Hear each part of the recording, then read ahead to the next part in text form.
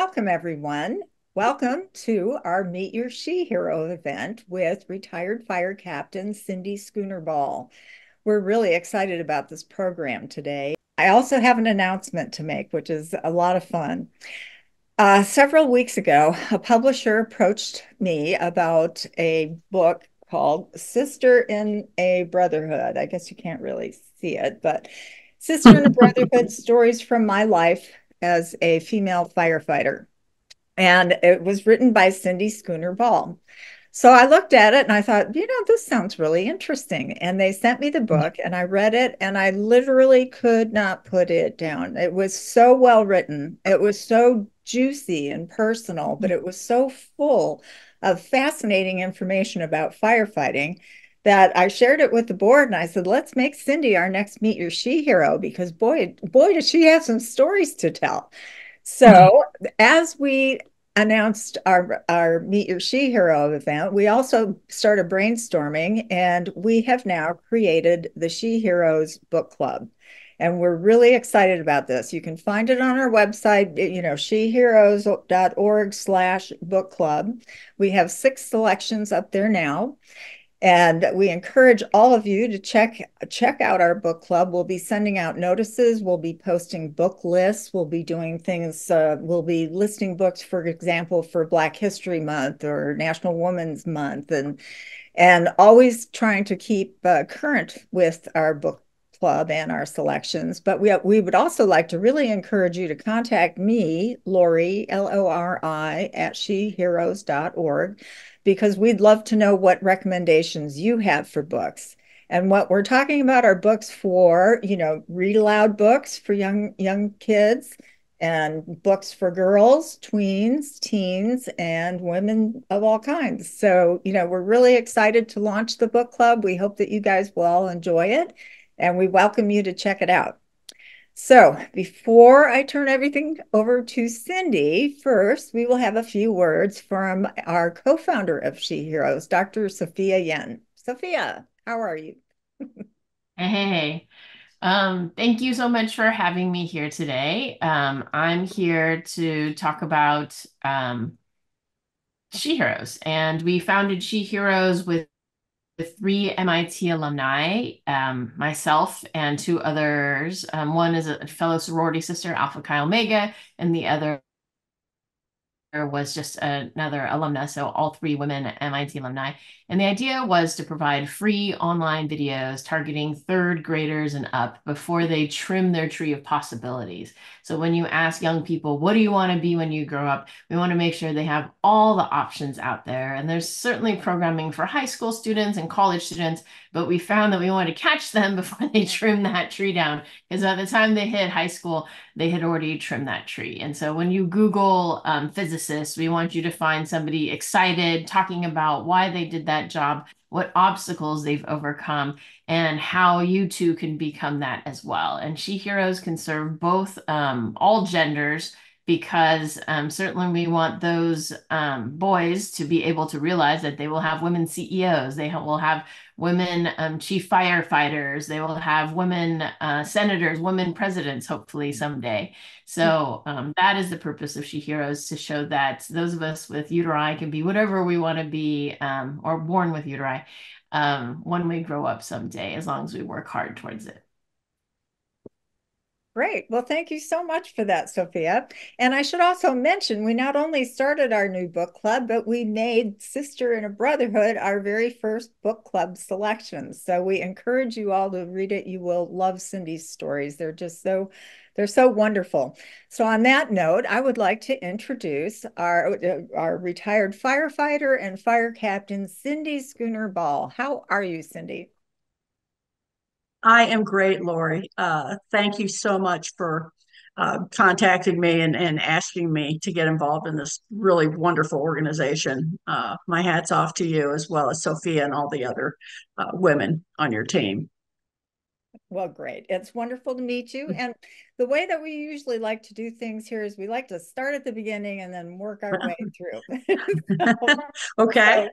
so you by your own description in your book say that you have had an improbable journey. So let's get all the way back to the basics. I know you had a lot of challenges growing up. We love to hear Yeah. how, kids overcome the challenges that surround them and find their Mhm. way into their careers. So let's start out about what were you like as a little kid? I was the baby. My oldest sister was 16 years older. My parents were Depression parents. My father was born in 1917, and he was the last of 19 kids. My Wow. mother was, yeah, my dad would say on a good day, he had a large sandwich to go to school.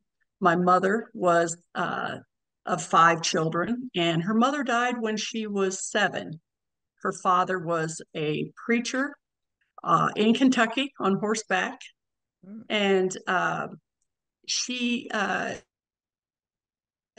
she just wanted to be a mother, and she was wonderful. She left Kentucky to go live with her older sister in Ohio when she was 16 years old. Met my father and had my sister when she was 17. Mm. So I come from a family of, you know, another sister that's 11 years older, and she raised me. And then I had a brother who was 6.5 years older.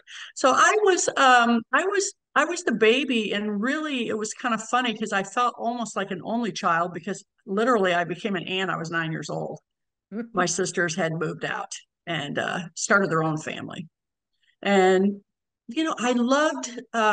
We were poor, and I say that in my book. We were really poor. Had no inside bathroom.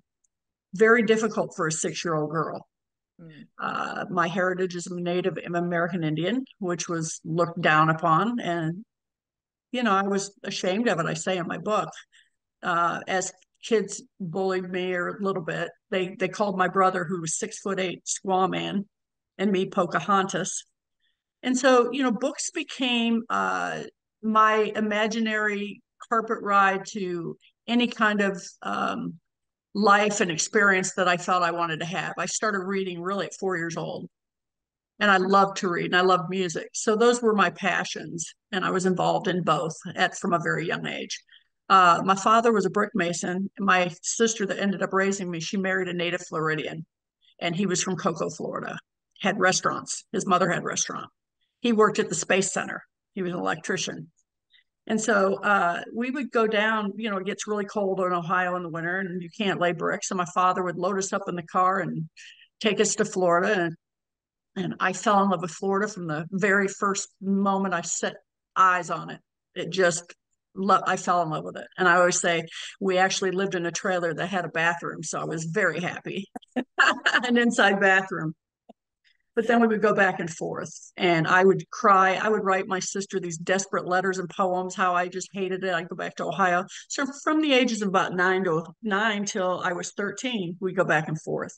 My sister at 13, her and her husband, she was 24, and they became my legal guardians so Wow. I could stay. Well, and that teaches you a lot of resilience when you're moving around like that. There's nothing more scary than that first day at a new school in the lunchroom. That's true. That's true. But I embraced it. I embraced Florida in such a way that it really wasn't scary for me. It was heartbreaking for me when it was time to pack up and go back. Hmm. I see. So I spent my early, I guess, tween years in Cocoa, Florida, and then I met my boyfriend. I was a bank teller in high school, and my brother-in-law made me work at the restaurant one night a week if I wanted a car. And I actually moved out and on my own at 16 years old, and worked as a bank teller. And I met my boyfriend, and I started living with my boyfriend at the age of 17. And he and a couple of buddies, we ended up moving around to Tampa, and then we moved to Fort Lauderdale in 1977. And I had jobs. I worked any kind of job to keep a roof over my head. Everything from waiting tables to secretarial work. I modeled in my 20s in South Florida, Fort Lauderdale, West Palm, Miami area. And I always say I was a secretary model, waitress model, whatever, but none of them fulfilled me. Mm. I So, put so my you boy through. so you weren't Go too ahead. focused on a career necessarily. I mean, you were having to scramble to make a living and make ends meet and all of those I things. did Hmm. keep a roof over our head. I mean, he landscaped, and then I put him through fire school. And he was a forest ranger, and a buddy of his said, "You need to go to fire school." So I helped by waiting tables at that point in time. We were young, didn't have any money, and put him through fire school. And I just, I was unfulfilled as the years went by. I got older, and I didn't feel fulfilled at the jobs that I was working, and I just really didn't know what I was going to do.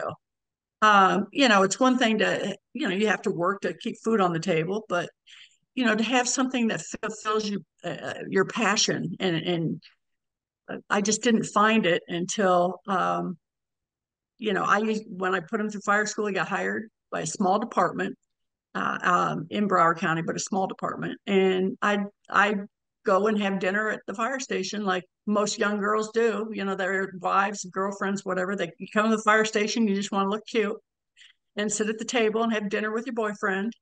And in the meantime, I grew to love running. I started running and working out very hard when I was 22. I started jumping rope and running, and I found that was a wonderful outlet for me. So started doing that. So I was really fit. I would do all the races, 10Ks and things like that around town. And anyway, I was getting toward my mid 20s, and I sat at the table and said, I telling the chief and talking about how I don't know, I'm bored. I don't know what I'm going to do. I'm a secretary. It's just not fulfilling for me. And the chief looked at me and he said, why don't you become a firefighter? You should become a firefighter. It's an up and coming, profession for women. And I looked at him and said, you're nuts.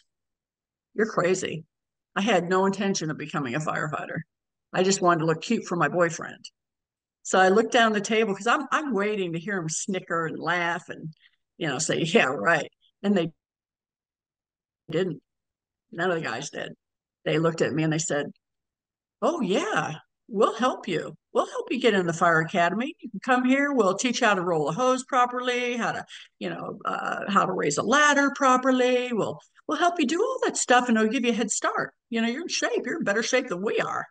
And I said, nah, thanks. No, thanks. Well, now let's just also interject at this point though. This was several decades ago, at a time when there were what, no women in the firefighting field. No, I think it was, well, it was 1% nationally, I think at that time, Yeah. probably. There were a couple. Sure, there were women that came before me, but this is the mid 80s, you know, uh, at that point, probably 84, 85. And so I always say as the wheels of fate, happen, I was falling out of love. I wasn't in love with my boyfriend anymore. I've been with him. We were together 12 years. I wasn't that 17-year-old impressionable young girl anymore. I was in my, you know, mid to later 20s Mm. at that point.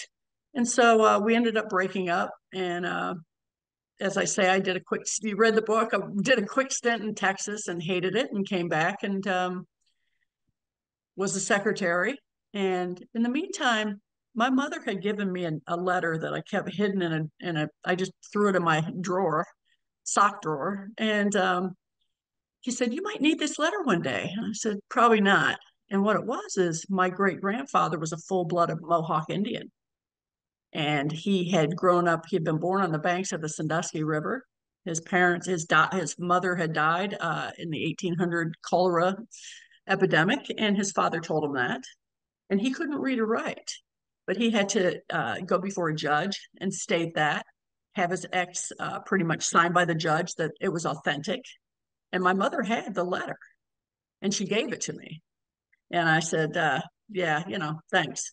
So when I decided I needed to do something, I actually got fired a week before. I was going to get a week vacation as a secretary because I didn't want to work weekends for nothing and be the first one there in the morning and last one there at night.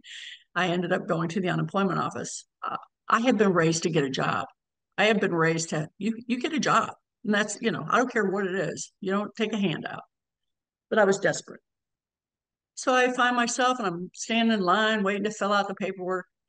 And I see this sign on the cork board, and it says, if you're an American Native American, call this number. And I kind of looked at it funny and I thought, oh man, what I had to lose. I called the number, and it was the Seminole Indian Reservation organization. And so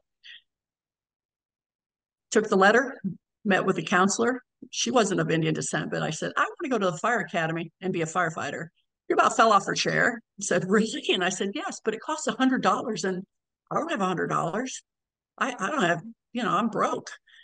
And she said, well, she showed me the letter, and they ended up providing me the financial ability to get that $100, and I started the fire academy, because in the state of Florida, you have to go to a fire academy, and then you pass all these tests after all this training, and you get your state of Florida certification that allows you to then start testing with different fire departments. And so that's what I did. I signed up. Well, how important is your Native American heritage to you? Do you have you got like a whole extended family somewhere, or? Well, it's something that a lot of the people I have who I've never met. I have a cousin that actually was out west and taught for a while, and he was a guide in Alaska, and I had a couple other people, but to be frank, not really. I don't have that connection with people. I tried to do a lot of research on my heritage, and a lot of that is very complicated. I have found out there are people that know about it. It was almost like a secretive thing, and it was kind of weird to me. But nonetheless, the Seminole Indians, I'll always be eternally grateful to them, and hope to possibly do some speaking at their down in their organization for young girls. Well, okay, so We don't know. all right, we are now launching you into your firefighting career, and one of the things that blew me away was the rigors of the training that you had to do. Maybe you can kind of walk us through what happens when you decide to become a firefighter. What happens next? Well, when you go to the fire academy, it's like it's a paramilitary. The fire department, it services a paramilitary organization, so it's very structured. And they start off. Luckily, you start off running push-ups, climbing stairs, picking up rolls of hose, which are usually in 50-foot sections, and they weigh quite a bit. And you start doing all these physical things. They teach you how to properly, you have to raise a 24-foot ladder by yourself, tie it off. Then you start dragging dummies out of burn buildings. You learn all the aspects of fire, different types, different ways to put it out. So that's all this basic stuff. And at that time, you learned basic, bandaging, basic medical care. You weren't an EMT at that point. It was all separate. So after doing that, you get tested. You get tested on everything. And if you pass that, we had a state Florida fire instructor come down, and he tested us at the end of our training in the academy, and I passed. So then Oh, that wait, allowed me. okay, hang on. Let me ask you a question. How many pounds Yeah, did you have to haul? you have to. Well, your gear alone weighs with an air pack is 75 pounds. Oh my So God. you have to be able to drag 150 pounds. But I always say, as firefighters, we're a crew. We go in together on situations, and we leave together. But yes, you have to be able to drag. You have to be able to pull all kinds of testing with hose. You have to be able to, you had to run with it, and you had to be able to drag a dummy, 150-pound dummy, Wow. yeah, 100 feet. You had, and it's all timed. So you have to really just, be on the ball. You had to do so many push-ups, sit-ups. You had to raise a ladder and have it at proper climbing angle. You had to do all kinds of things. And that was in the fire academy, which I thought was rigorous. Thank God I was in shape and I worked out. The running used to kill half the people. And I was like, hey, this is great. But I would take my bunker gear, which is your fire gear. I would take it home, and I'd run around the neighborhood. I'd run around the park with my stuff on in Florida. Wow. I'd get on the treadmill with it, and you just do those things to to get your endurance to where it should be. So you didn't find the physical challenges to be too intimidating. You rose to the They challenge. weren't intimidating. I welcome them. I mean, I said I felt like the first day when I started the fire academy itself, I never looked back. I never looked back. And not to say, everybody has a down day, and that's what they try to do to you. They try to break you down so that you form a group. And that's how they do it. They push, push, push. But I had a firefighter that worked for Palm Beach County. He was an instructor, and he was from Boston. And I say that in the book. He had these blue eyes, just crystal blue eyes, piercing. And he was tough. And he wore his helmet, not his hat, his helmet cocked on his head. And he's like, you know, put some ass into it, Broward. That's what you call him. Put some ass into it. You're a woman. Your legs are the strongest. Come on now, because you'd have to raise a ladder, ladder up, and then tie it off properly. And he had more faith in me, and so he taught me a lot about techniques and things. You learn all that, but then once that's done, in those days, you have to apply to every separate fire department. There was no social media, nothing like that. You had to physically. There was a board in the fire academy that had little signs that said, this department's hiring, this department will be testing, this department will be testing. So individually, you had to call and get on a list and take tests for those individual departments, which was a written test, an oral exam, and a physical agility test. You got scored. You were put on a list that lasted 6 months. And as the hiring process went, that's how I got hired. It took me a year, and I got hired by And Broward that was County. after you got out of the fire academy, I guess. Oh, yes, yes. Yeah, it was a year later. I Now, tested for a year. yeah, let's talk about credentials, because I know back in the day you were doing bandages, but today you need to be what, an EMT and a paramedic You in have to both be a paramedic. fields? Uh, You have to be a paramedic. okay, A so paramedic is higher a higher medical skill than an EMT. When I got hired, right after I got hired and was on shift, I had signed up with the same academy that had a separate classroom for EMT, and I was going to EMT school.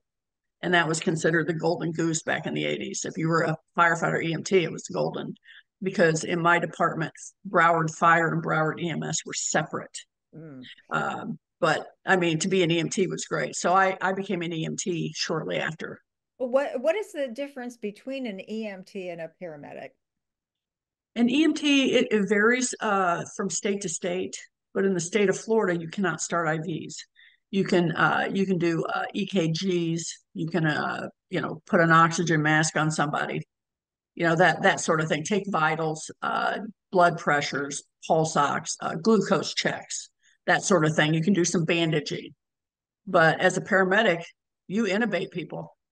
If you had to decompress their chest, you could do that. We gave multiple medications. We were very, very assertive and aggressive in Broward to begin with. So it was all part of you know all part of paramedic. Is just it's emergency medicine. We intubated a lot of people.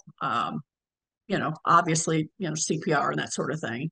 But yeah, you start IVs, stick tubes down people's throat. You can, you know, uh, do all kinds of invasive procedures that going to paramedic school is not for sissies either. But that came 15 years later when we Well, merged. well, Yeah. and this is just an aside, but I find it a very curious fact. In your book, you mentioned the fact that there's always two fire trucks showing up for a medical emergency, for example. There's always like the medical ambulance, but then also the fire truck.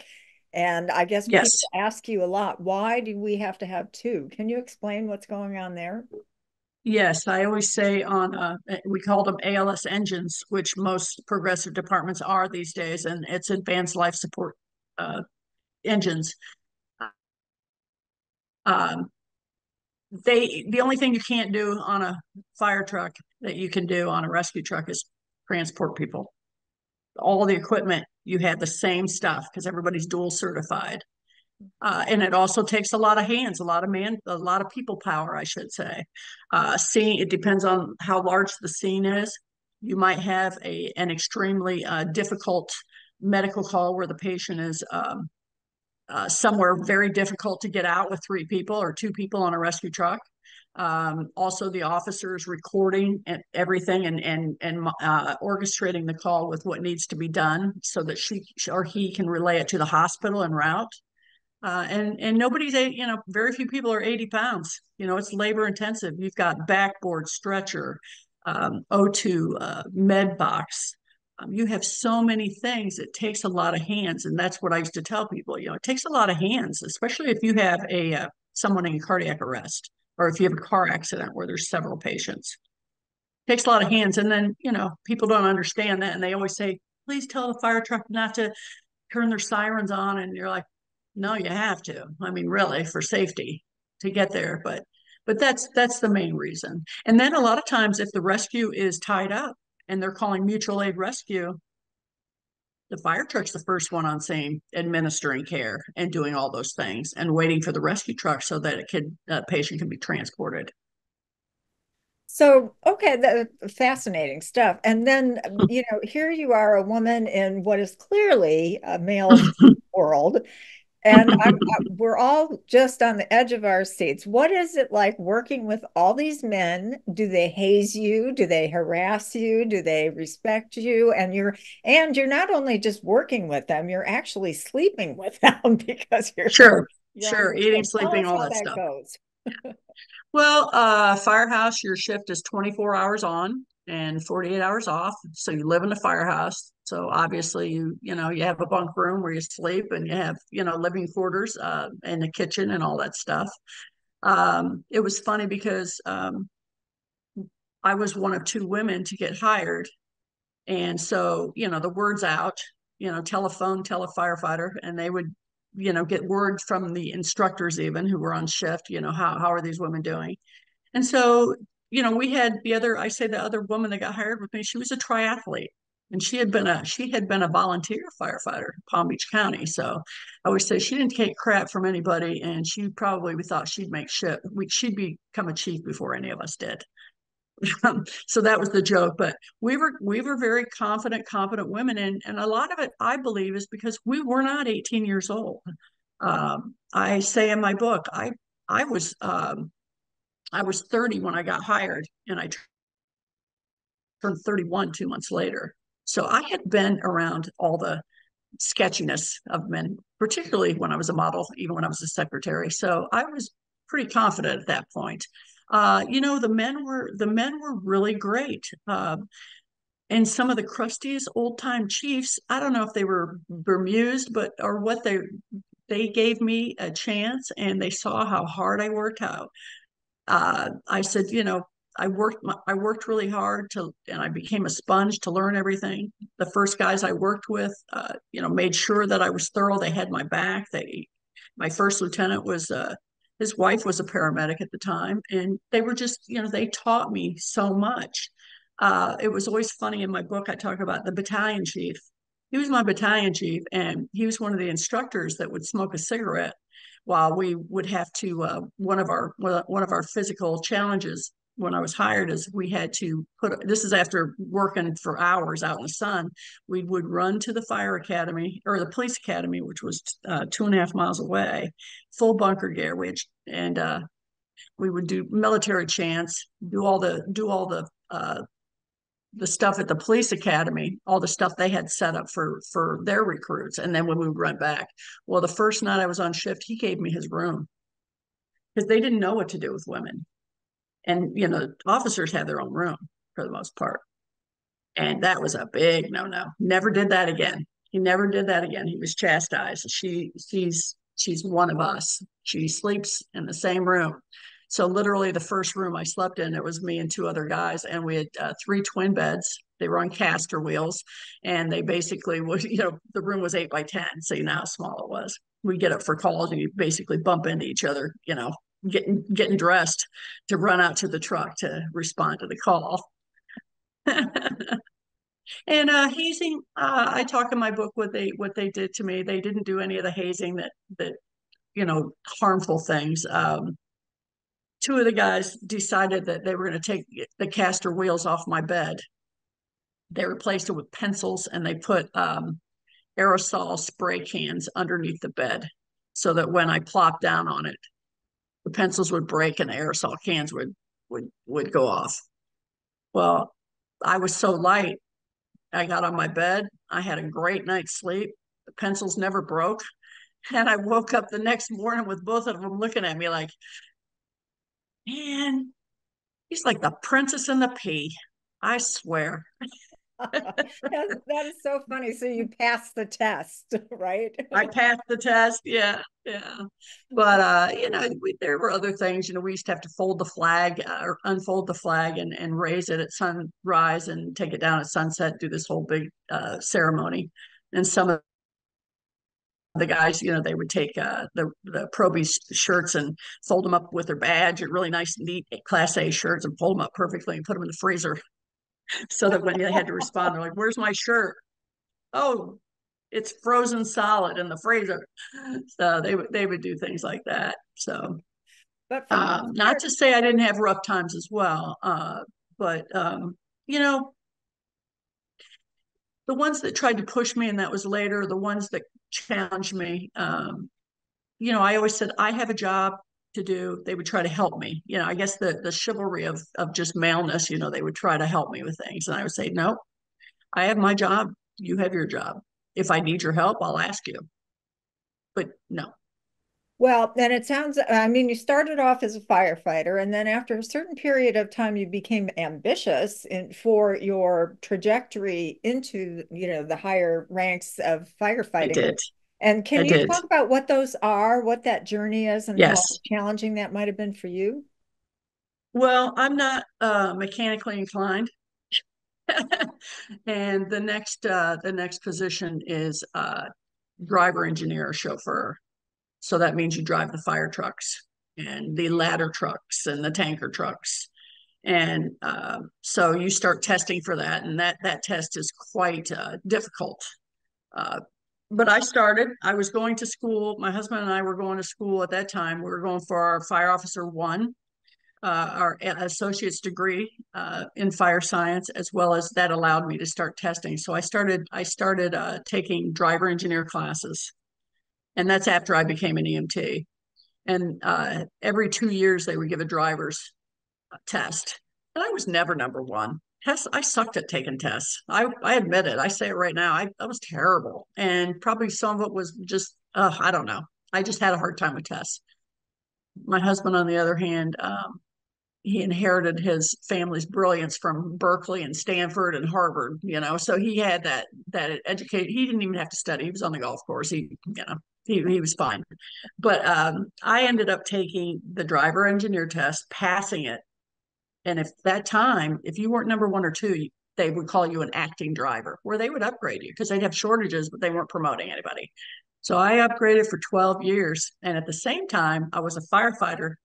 I was a fire lieutenant, and I took the lieutenant's training and lieutenant's tests, passed that. But I was on a list, and if you weren't number one or two, you weren't getting promoted. So between the two positions, I acted as a firefighter on a fire truck or a driver engineer. So I traveled all over Broward County, floated all over Broward County. This is after I passed my probationary tests with the department after a year. And then they start sending you out, and then you can start applying to different things. I went Now, to school. I was an EMT, as I said. And so did I drove fire trucks. Man, you'd have to climb under. hmm. Go ahead. Well, I was going to say, do you need to have an associate fire science degree to become a fighter It's now? actually, now what's funny is EMT as well as fire officer. Your associate's degree is now included in your fire training.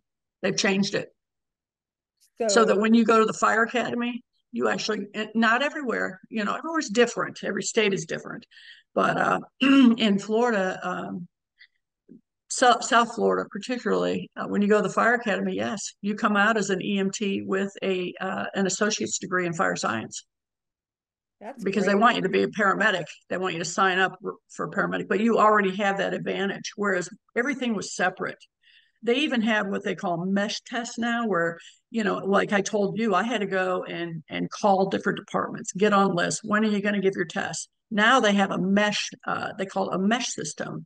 So they finally figured out that why don't all these little departments get together and have these people tested for all these, positions so that we can pick. And so we're spending the money as individual little cities to give these tests. So it's changed a lot since I started.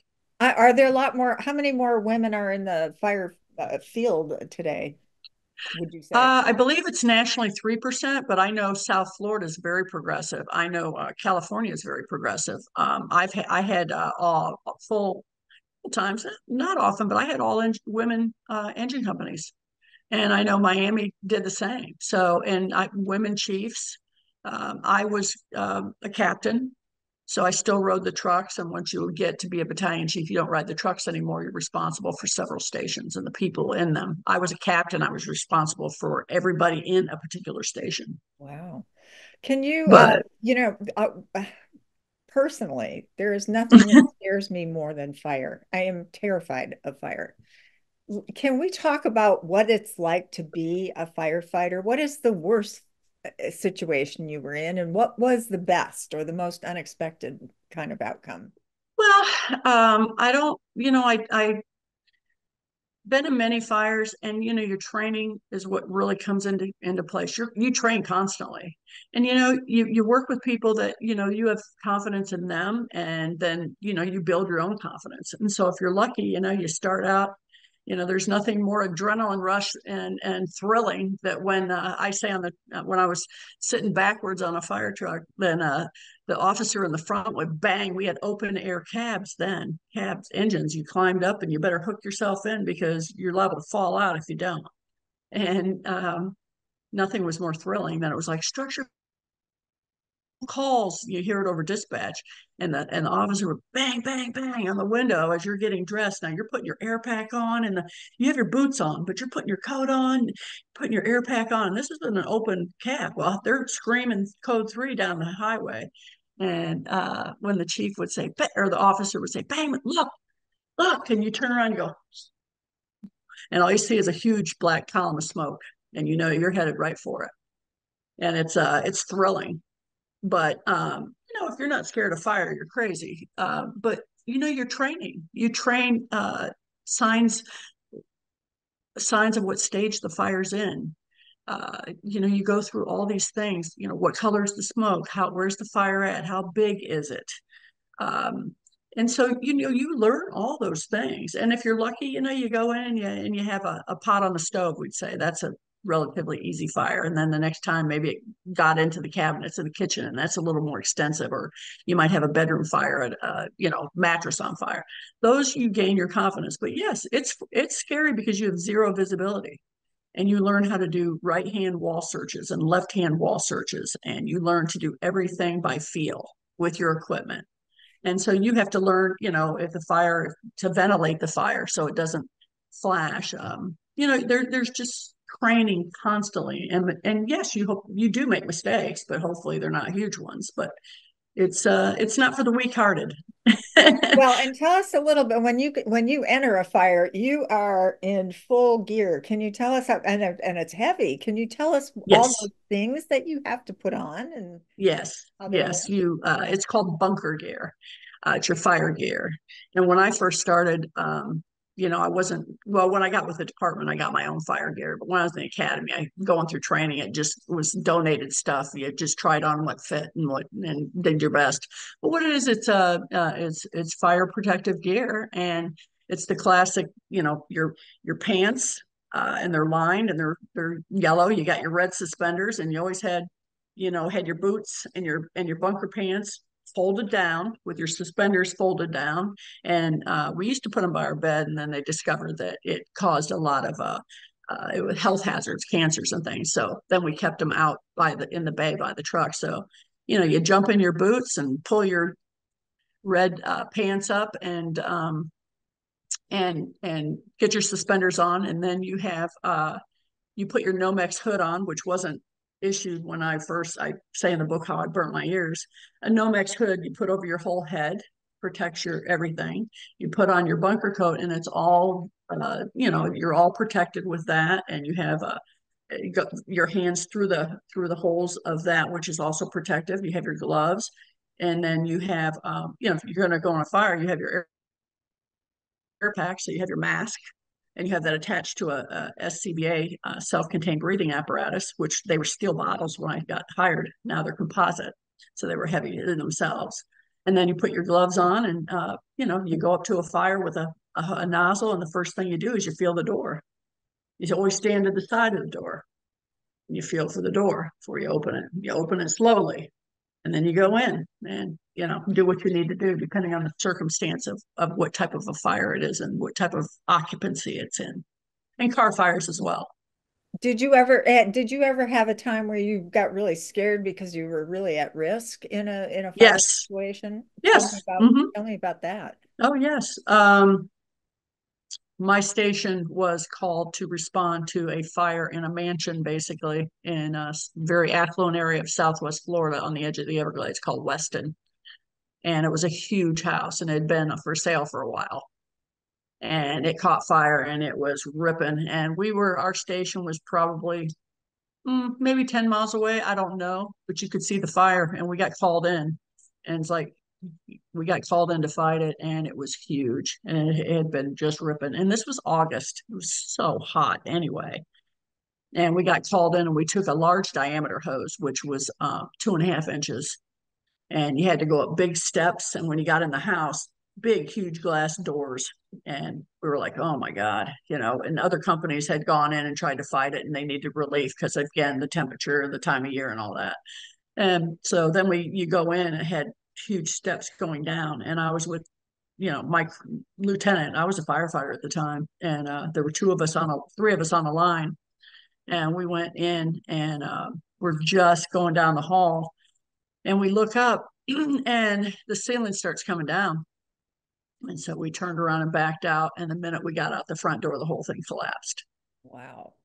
So it was pretty scary. Yeah. And it was exhaustion. I had heat exhaustion. It was so hot. I was ready. It's like, come on, put me in, coach. Give me another air pack. I'll go back in when I can. And my chief was like, no, no, no. That was now rehab, rescue trucks respond as well to rehab the firefighters, because, a 45-minute bottle is going to last you maybe 30 minutes with your breathing, unless you're really, really, you learn to slow your breathing down and do all that stuff. But you get hot, you get IVs. We had to start IVs on lots of firefighters and transport them, just heat exhaustion. Yeah. Have you ever lost a colleague? Yes. Oh. Mm-hmm. Yes. Actually, after I retired, we did. He was on a helicopter, and he was somebody that was with another department that merged with ours, and just a unbelievably sweet young guy. And he was in. I don't know if you heard about the helicopter crash that was in Broward a few months ago. They were going to respond to transport a patient, and the helicopter had a malfunction and crashed into an apartment building. Oh no. Yeah, it was difficult. That was the first inline duty death that we had with our department. Lost a lot of people with cancer, lots of people during my time, but as an actual, someone, in the line of duty, he was the first. And yeah, it's a loss. But you don't think about those things when you're actually doing the job, or you wouldn't do it. Well, You it particularly intrigues me. You have such a moving section in your book where you talk about 911. For every firefighter in America, 911 was a very big deal. So, how is that like the Brotherhood? How does something like that unite? well, we respond. Our shift was, we were off shift on the 11th, and we reported for duty on the 12th, and we were numb. And I tell people the 11th, my husband and I had a German Shepherd that had cancer, and it was on the operating table on September 11th. And so he went to play golf to take his mind off of it, and I went to go to the gym, and that's when the planes hit. Wow. And so, yeah, And so we responded to our stations the 12th, and we were just, glued to the TV and numb like everybody else. And we had crews that do their, special ops that got sent up there, worked the pile, a lot of them, and so we worked the overtimes while they did that. But it was difficult. It was overwhelming. Like I said, I can't imagine what those guys went through because, people were coming into the firehouses constantly, which was, they meant well, and they were dropping off food, expressing, their sorrow and all of that to everywhere. I'm sure it was worldwide in a way, but definitely nationwide. And, it was really difficult. I mean, but that's the job we get hired to do.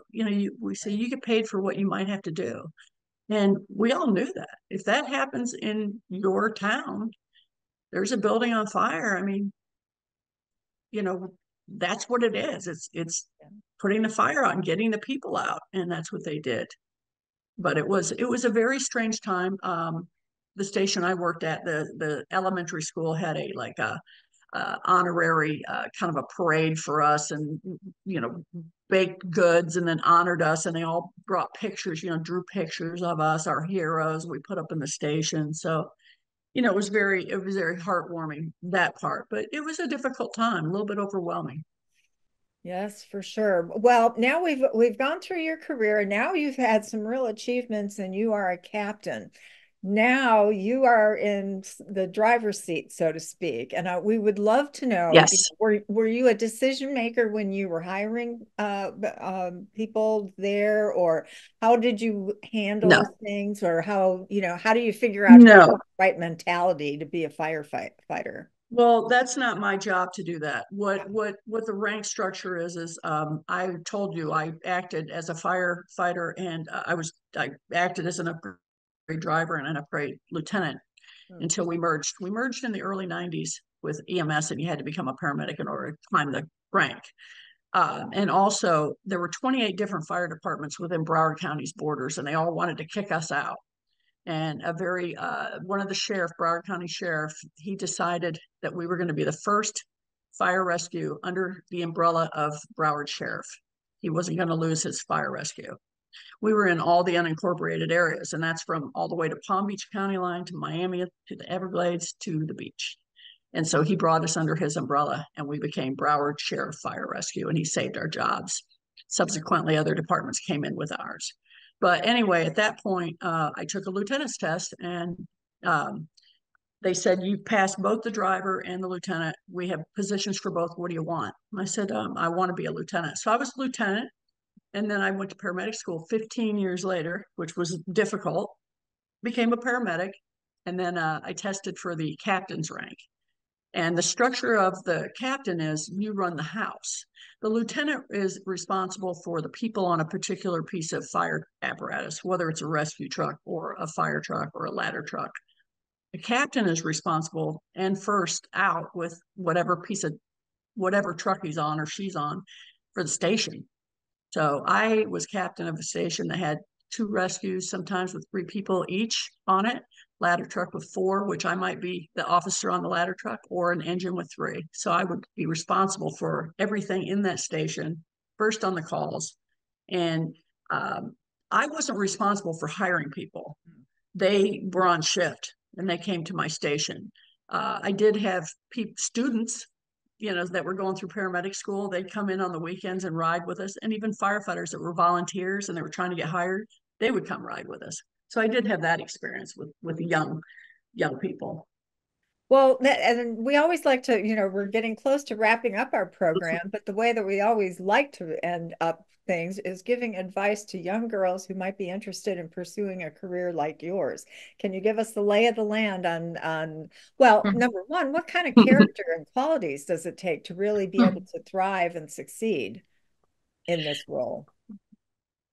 Probably the same qualities that it takes to succeed in a lot of difficult roles, but particularly, first of all, you have to have, I say, the heart of wanting to help people. That's the basics. You want to help people. You have to have integrity. You have to have confidence and strength. And if you don't have the confidence, it will come. But don't let them see you sweat, and don't let anyone tell you you can't do it. And I always say to young women, you need to draw your line in the sand. You need to make it clear from day one or whatever, whenever something happens that you're not comfortable with, of what you're comfortable with, what your line in the sand is, what is appropriate language. And you know what? I had a thick skin. I heard stuff. There was stuff then that, and I wasn't a prude, but there were certain things that I would say, listen, do you want to talk like that? You go outside. You go outside. You're not doing it here. And I make it clear because, sometimes guys wouldn't know. And they didn't know they crossed the line. Next thing you know, they're getting hit with paperwork to go to HR, losing their career.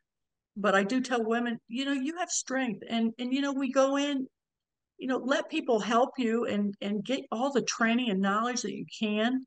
Be strong, keep yourself physically fit. You're going to school all the time. Try to soak up as much education as you possibly can. Work the busy houses. After a while, you're awarded a bid. You could stay at the slowest station you want to, which some people chose to do. I never did. Go different areas, run different calls, work with different areas, different urban areas. It'll teach you so much. Learn from people that you learn to respect, and learn what you don't want to be like from people that you work with that you don't want to be like. But as a woman, especially today, go for it, because there's not too many careers where, people come into the firehouse and they thank you for saving their lives. There are people walking around because of the actions that I and my crew took. And there's not a lot of jobs that I think that are as rewarding as that, to make a difference and to have a career where, financially you're going to be great. You're most, urban departments, you have a good retirement, good benefits, things like that. You work a 24-hour schedule, but don't get the job for that. And I tell people that if you got the job for that, you're not going to last. Get the job because you have passion. You want to help people. You want to do the right thing by your fellow humans. And as a young woman, don't let anything deter you. Not in today's world. Well, those are wonderful words of advice. One last question though, for someone I have a 19-year-old niece who is an EMT currently, and I said, "Well, what are your next thoughts? Where do you want to take this?" And she said, Sure. "Well, I'm thinking about joining the Air Force and working in the fire division." And I thought, "Oh my gosh, that's so specific. That's so distinct." And Mm-hmm. I'm wondering to myself, when you're a teenager, or is it better to be going to the associate's degree first, or joining a volunteer fire department, or volunteering in some capacity? What's the best kind of way to angle into the whole thing? There's two different thoughts depending on where she's at, but I would recommend go see if she could volunteer at her local fire department to see if she likes it, but also go to the fire academy in her community and get all the information of what it takes. Because let me tell you what, the fire service, like civil service, is in dire need of people. A lot of us old timers, we're gone, we're done, and it's such a turnover. And I can tell you what, they're all over the country. They're different cities that are just crying for, you know, new recruits. It won't be easy. If she's able to do it, then just uh, sign up to the fire academy, find out what it takes, and in the meantime, volunteer. Because if you have a little bit of a background now as a volunteer, it doesn't hurt. You really get to see what it's like. It's not like you're walking into something cold and going, "Oh man, I signed up for this, I paid the money for this, and now it's not what I want to do." Mhm. And I would advise her to do that before she decides to go the military route, which is, if she goes the military route and then she gets out of the military and decides she wants to be a firefighter, she'll get points for that. But for me personally, I would say go check out wherever it is she lives, because they have fire academies. Find out what the requirements are. Make an appointment to look online, or go talk, or now everything's online, but go actually physically go and look at the fire academy. But in the meantime, find out if she has a fire department uh, closest to where she lives. Tell her to go in and say, do you have volunteers, or how does this work? And that will really give her good taste. If she's an EMT, she's already halfway there. I mean, the medical part is part of it. So I'm And sure, she I mean, loves it too. and She she loves it. So, loves it. you know, Yeah. you might really open up her, she might really discover her passion, which is the reason I wrote the book, the reason that I'm doing these podcasts, because as you can tell, I've been retired for a while, but I'm extremely passionate about the fire service, fire rescue service. And I really, really, I mentored young women and I mentored young men as well.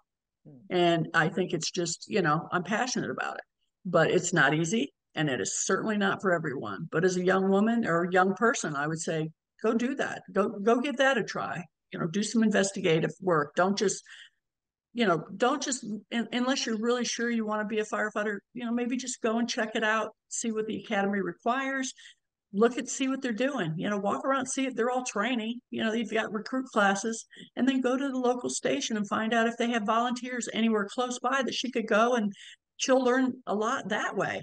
And Hmm. then find out if it's for her. And I hopefully it is. Well, She's young. That's a great yeah. that's Well, great. Cindie, I I started, I can't. was a little older, but you know, everybody, you know, everybody has a different way of finding their way, and mine was when I was a little bit older, but that's okay.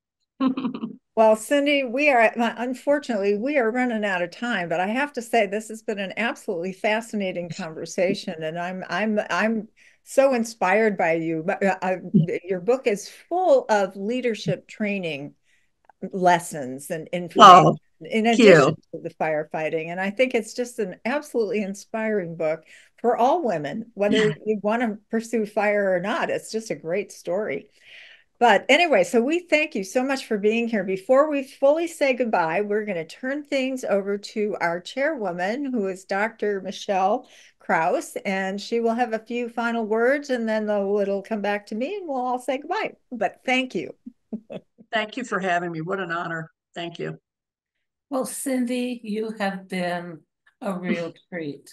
I think you've given our girls a chance to view above, behind the curtain, and to really get a feel for what's involved. So thank you so very much. Given that you were in Broward County, my quick question is, how much of the senior community were you going out to help and save, or falls, or whatever? Sure. Quite a bit. Oh, yes, quite a bit. Yeah. I Okay. mean, it's a, you know, Florida in general, but Broward County, like any urban area, but particularly Florida. Oh yeah, we ran, you know, nursing homes and adult living facilities, and you know, and we used to go and give talks. We'd have blood pressure day, and we'd take all our stuff and go to one of the communities on a Friday or Okay. Sunday, and we do their blood pressures and just talk to them. A lot. We were very involved, as you should. And yes, we ran every kind of call you could think of, you know, fall injuries, whether it be at restaurants or their homes or whatever. And it's a different, and I always say to everyone, listen, you must remember, and I'd say it to a lot of people, I don't care if you find that person laying out underneath a park bench. That is somebody's mother, brother, sister, father. You treat them with the utmost respect like they're your own. And that's the creed that I lived by. And that's what I insisted that my crew go by. And, Thank you you know, so much. that's just the way that you treat people, to take care of them. And of course, there's different methods when they're older. Yeah. I Thank you would, I so much. thank you. Thank you so much for having me. I really appreciate it. And I hope the word gets out and some people give you some good feedback. We look forward. Now, Lori's looking at me because I have to ask for money.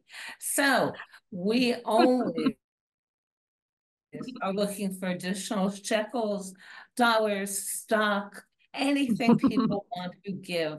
Or if you work for a large corporation and have a matching grant, just talk to us. If you have additional shares in a lovely tech company, be generous. Come help us. It funds the work we do, and we want to keep doing it. It's so important that girls, young women, see what's possible. Thank you. Thank you, Michelle. And girls today have just seen a living witness to an entire firefighting career, which I think is fascinating. So I hope you all have enjoyed this talk, and I hope Oh, I wish I could make it focus, but I hope you can run right out and get the book, Sister in a Brotherhood, Stories from My Life as a Firefighter, our very first She Heroes book club selection. But Cindie, thank you again so much. It's been absolutely wonderful to talk with you. And on this official note, we will be over and out. And I hope you all have a great night, and we'll see you all next time.